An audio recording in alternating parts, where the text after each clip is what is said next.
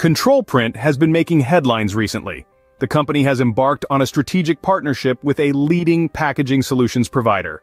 This collaboration is geared towards bolstering product traceability and security, using their state-of-the-art coding and marking solutions. In another exciting development, Control Print has gained regulatory approval for its new production facility in Gujarat.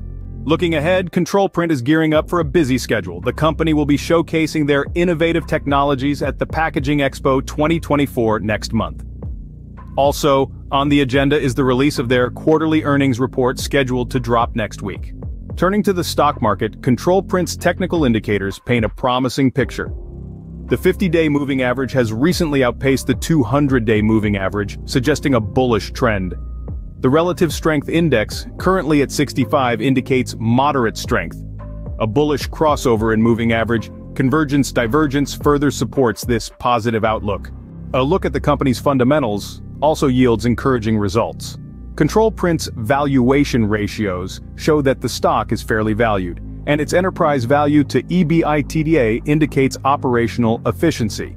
The company has enjoyed steady growth in net profit over the past 3 years and maintains healthy margins. Its debt-to-equity ratio remains within acceptable boundaries.